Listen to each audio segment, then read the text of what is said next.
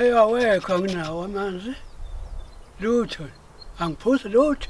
Angipheki ngalutho. Ngihamba ngothenga lezi zinto eseziphekiwe esitolo ngenzela ukuthi ngibambe umphefumulo. Ngoba amanzi awekho. His name means struggle, and despite turning 101 in January, Zabalaza Mshengu is still struggling to get the government to process his legal claim to the land where he hopes to live out the time he has left.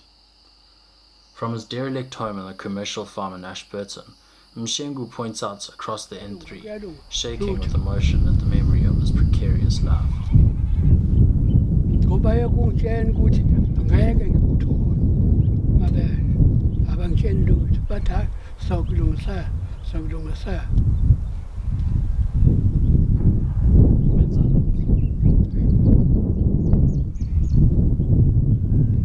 No ma, uyabona lesasitolo fika. No ma wafela. Konke la. Ingane zami kuyali, ingane zami. Ubaba wathi basi. It is hard to understand how Zabalaza has stayed strong for so long, as he stood in the 45-degree sun, showing us the last liter of water that he had.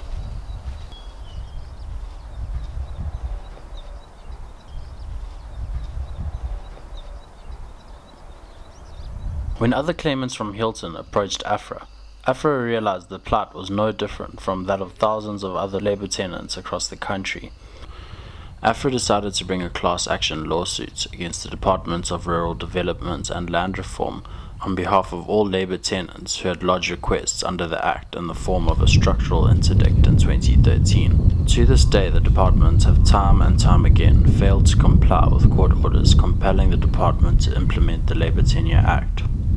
December marks a month since the department has failed to provide a report under a court order.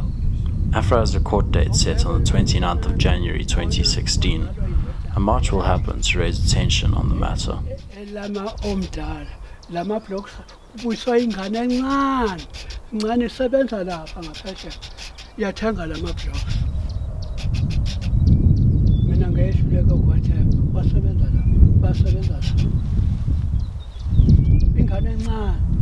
Kade ithi ifuna ukwakha yakhe eyayindlu yakhe neyami kanye kanye ngathi cha ungayakhi le yami akhe yakho qa uqede kubonakala ukuthi asala kangakanani leli plus angikho kwenye